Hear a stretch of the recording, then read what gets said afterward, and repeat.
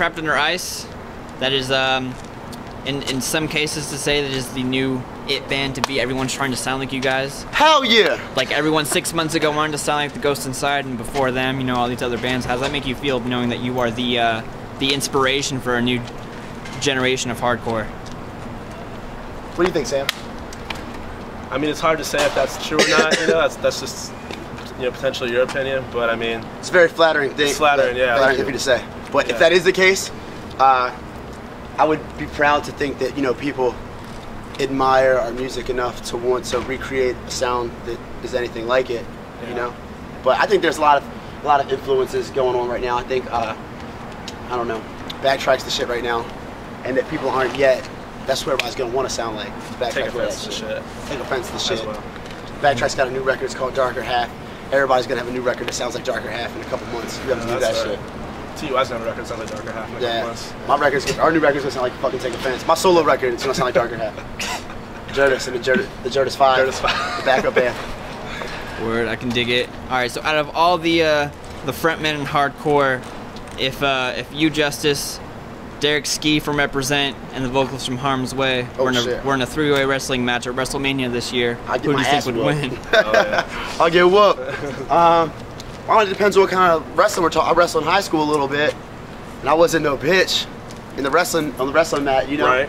I don't really know what their wrestling shit looks like, but I know personally that James from Harm's Way, he's a very strong man. He lifts a lot of weight, and he does like some mixed martial arts and shit. He does like, I don't know exactly what he does, kung fu or some shit, but he does martial arts and I don't. So I think it might have a lot to do with who just wants it more on that particular moment. You know, what I mean, because that has a lot to do with that. I can easily say that I want it the most, though. If that means anything. Want it the most? All right, word. In a time of hardcore where it seems like a lot of the bands lack heart and they lack that family sense of appeal, and they don't really stand up for their scene and stand up for their hometown and stuff like that, and try and push hardcore in a positive direction. They try and make it into more of take it into a negative approach. Who do you feel is still maintaining that good name that hardcore is starting to lack? Negative Approach is a great band. Not together anymore, but yeah, I like that. I don't think they do that, but I think Terror is a good example of that. They keeps it real, you know. I was gonna say Bane. I feel like they've lyrically always been like Bane. A very positive band, and everything they do musically and you know, like what they stand for, what they're about as a band for a long time has a lot to do with unity and bringing people together and you know, like you know, casting away that elitist mentality that some people carry, that some people don't belong here. You know, they're very like, you know, Bane's for everybody. Everybody's welcome at a Bane concert, you know. Word. Who do you guys listen to outside of shows when you guys are just chilling on the van? You know, you're driving from city to city. Who are you guys listening to? It's really just a audio buffet. You know, a true cornucopia of music. I mean, everybody here just has crazy different tastes. Yeah. I'd say I listen to a lot of like melodic, like punk music, like Bad Religion or like Pennywise or like Descendants or something. Justice listens to like all kinds of stuff. Yeah, I like, you know, I like hip hop gutter shit, like real straight hood rat shit, talking about like killing people and shit, like, you know, I don't know, like, you know, we're talking like Vanilla Ice and shit like that, you know. Army of Pharaohs. I don't know Army of Pharaohs, but no, I feel like I fuck with like Mobb Deep a lot, like real obvious, like cool hip hop shit that everybody likes, like Biggie shit, like Ready to Die is my favorite records, and I feel like anytime I get in the driver's seat, you're gonna hear either fucking infamous Mobb Deep or Ready to Die by Biggie, but then I also listen to a lot of like. A lot of times, if you hear like some whack indie shit with a girl singing that probably everybody else in the band doesn't want to hear, it's probably coming from you. Yeah, it's probably Brad territory. Okay, well, I listen to a lot of spoken word, which isn't music, but you listen to it. I kind of hate that shit. I'm listening to a van, I hear somebody fucking talking, and it creeps me out. Yeah. Well, good thing that you know you're not driving then when I'm listening to my stuff. And then I like this genre, like this genre called emo techno, which is like it's like dance music but emotional. You know, I mean, you can dance to it, but also it makes you kind of think about things, you know, just your life or other people's lives. I prefer that. I prefer that over than talking. A lot of different artists in that genre.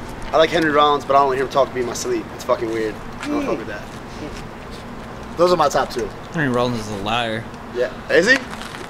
That fucking song, dude. I'm a liar, man. Oh, true. Yeah, it's a badass song, right? That song's fucking awesome. That's all spoken word. I tried talking Trapped in Rice and a covering Liar by Henry Rollins band. Spoken word in music. And they weren't feeling it. So. Word. If Trapped Under Ice was to cover any song from any point in time of music, what song do you guys think you guys would cover?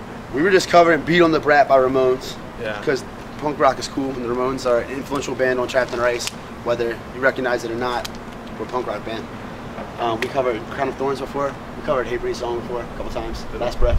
Oh shit. We've done it a couple times. Yeah, Early we on. haven't done a lot of covers, but Yeah. What else? What's next, guys, for us? it's hard to say. yeah. I mean, I wouldn't mind covering the Ramones again, but I'll do all the Ramones songs. yeah. That'd be cool. Or Misfits. I'll cover Misfits song. Yeah. Misfit song? Something off like Earth AD, like a fast, crazy Yeah. joint. You know? Let's do it.